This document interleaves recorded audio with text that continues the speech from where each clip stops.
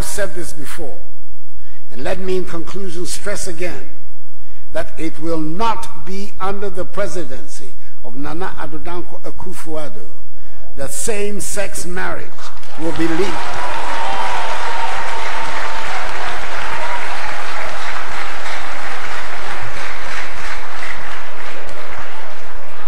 That same-sex marriage will be legalized in Ghana.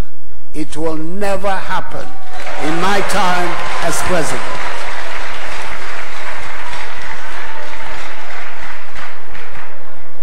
Let me repeat, it will never happen in my time as president.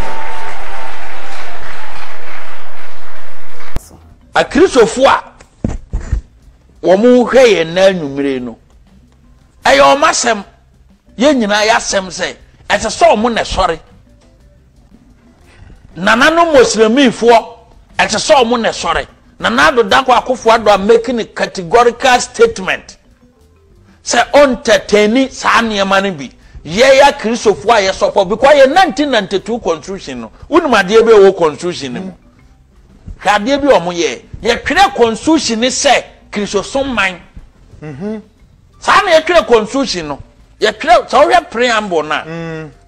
Wo de say wa nya daje ahwa. Yeah. Preamble no omo ka asem bi wo preamble no. Ye twere ye constitution ni say Christopher man. O say the America for come asem. In God we trust. Ya de anu so tie. The Constitution of the Republic of Ghana, in the name of the Almighty God. Unim se o man ya yetimu wo. Ye o mra se o ware onua. Eh offense. O ware o so aba incest because mra ntete ye hwese unim se o relative no wa ware no no dia incest. Uko phone no so sisi ya. Somewhere 2013, boy be yaba. Pastor arrested for having sex with ghost. Goat. What is it? Goat. Ewo abisim nkram. Boy be yaba. He was sentenced by the Free Pre-Circuit Court. Boy be yaba 2013. Pastor arrested for having sex with goat. Ebe yaba. Argentina. Pastor no. Sebia. No. Nyankoma dibi se na ne komfo bi na ka kire ne se one aponche nkoda na onfan ona sore mfa nyina we kwa dey see pregnant goat o pregnant goat so sorry na dia pastor arrested for having sex with pregnant goat mo okwase no kura judge ne sentence no judge ne be ka se ono nti se obefiri ase awe face me can get you more say the founder of a community church, the Holy Spirit Fellowship, correct, at Yaomere in Abysim in the Bono Ahafo region, has been arrested for having sex with a pregnant sheep. The owner told police he heard the sheep bleating early this morning and was utterly shocked to find 20-year-old Yeboah Godwin having sex with an animal. Omo de ne tumu 7 years. Judge no your friend no ya osei Benjamin ya osei. Da obu asem no osei asem na asini nti no. Se say de nam pa your friend nam obawe nam a ede se nsuom nam. Ose say de obawe nam a ede se nsuom nam. Na ne se afem. Ne se afem say nipa. The entire speciality no anameboa. It's the same as unnatural carnal knowledge. Se binum fa unnatural carnal knowledge ntiase ne say ebia enipa na ntiase na wo ne nada anaso de akwakofa one place ni ade sex ne de menua se nipa ne aboa da mementi ase no e unnatural. Bema any bema da mementi ase no e unnatural anameboa enya dia yesoso see ye pe the definition of sex ne say ye no ne ye ye adwuma dia bema any bema da etia ye mra no oba no oba da etia ye mra no ene se de yesia ye de ya hihye no enti wo mo magye aginam na right no wo mo ni sa right ni bia under the 1992 constitution. So right here wo be tima introduce system dia ba kroma na de you have the right but there's a caveat. Obi owo kroma bia no right no caveat wom and yes a sanity dia and Roberts wo freedom of movement and ameboa yen register and Roberts Association for see betima register omo za abrofo na womo pese ye bibifo no ye de ba be share kon because womo no e na anya sika chenye no na edikan bi se omo se woma ye ready say bible won betwere ne foforo ana na ye kwhye a esa kristofo nyina no ye bisa ye ma ye nibere the moment ya ye beji lesbianism or gayism atum no madika na kan say ye dusua nyina so besesa sir the definition of sex ebesesa the definition of marriage even Ghana under our laws no ebesesa ena ye ba beji atum no nyina ye mbabura ye yusuo no so no esesa ye nkora na ye dai esesa nienti America sa ne say so kind mama mau first Corinthians chapter 7 verse 2 honom no what are 7 First Corinthians chapter 7 1 to 3 honom no o kan Paul ka say o say nko obenya nko bia anye so no Paul unza Paul no aye no fada nti na ye adwuma bi me no wadwuma bi ehu ma ne ani kan kurukuru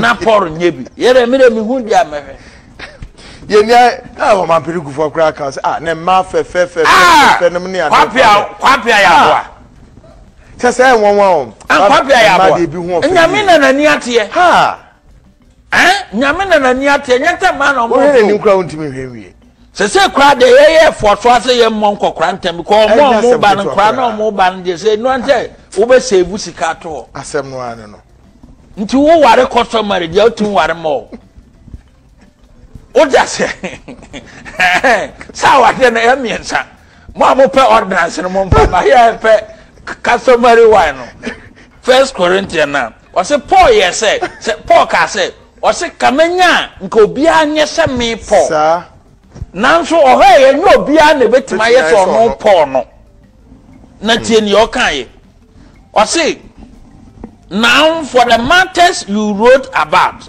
it is good for a man not to have sexual relations with a woman but since sexual immorality is occurring each man should have sexual relationship with his own wife. Each man should have sexual relationship with his own wife. And each woman each woman with her own husband.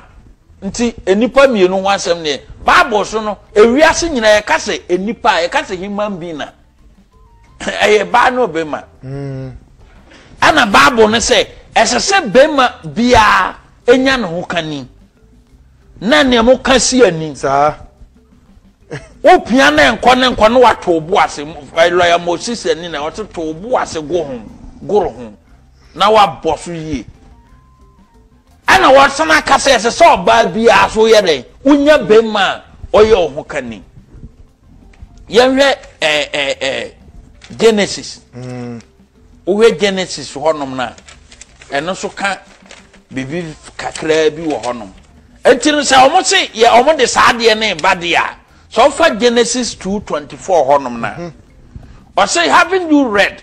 He replied that at the beginning the Creator made them male and female and said, for this reason a man will leave his father and mother and be united to his wife, and the two will become one flesh. Mathematics back or Bible no. Yes. Hanipa mienu wasem na what a man to man.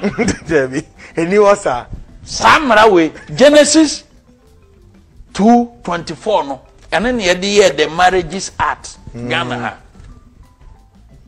Emrani ni nti Professor Kwasi Prempperson kana omeji. Ebi an marriage certificate ayira. Minya sure sir. Ayira because say oye marriage certificate wo ha. Case bi ko so Russia o kasa no o kasa ya o mfa nko Russia ne ade.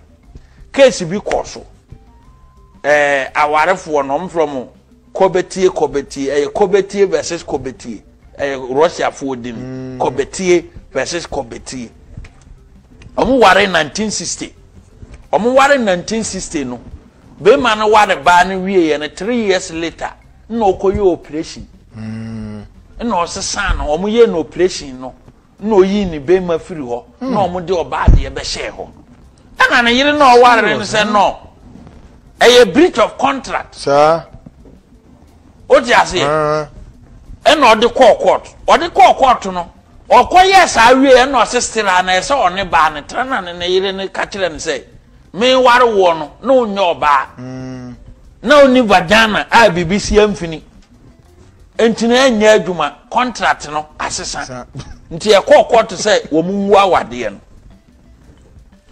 judge ne aka kire o mo say tama na o mo ware no no ma wade ne ye natural ubo obeyi aba omso tama na o ware no ma wade no eye natural na mom sese ni de awade na be ye artificial entinu wagu awade no oba no kopebe ma foforo nyere enware ogu awade no we esi wo Russia ekoya koduru Russian Supreme Court 1963 asem na me ye wasesa ne ho o ware wie na be ma no koye no wo agrofo mu tumi ya ade no otutu ne pass ne bitugu no ape oba de ache o wie o so we no mom supi ni na ye ntimi ye nkoso ane ye nware na ye nye supi na ne yire nse dabi me ware wo no na okitata bankuta no ntina me ye da okuta de mu odene tadua mu odene enu ntina me ware wo na se de wo ba be yese yenko no supi lie de ese se court kirem se sa awade obetina mu a nti court ngunu judge ne ka se awade na no mo ware na be ma no ye be ma okita bibi a ye frɛ ne man no ba no so kita no bibi no ye natural the moment ya wo wakoto two pass ni bi afiri wonom ede foforo aye den ahyemu no ama wo no wabe artificial person ohwe ayi spellings na Kobete versus Kobete 1960 ena sa asem si Russia for dini no mudi asem no Russian court no say na de na be artificial ena ye ka se marriage no ye na entertain artificial marriage say wako tutu pass na tuagu atesa ho na ba ne te awade ase nti oba no nko yagu awade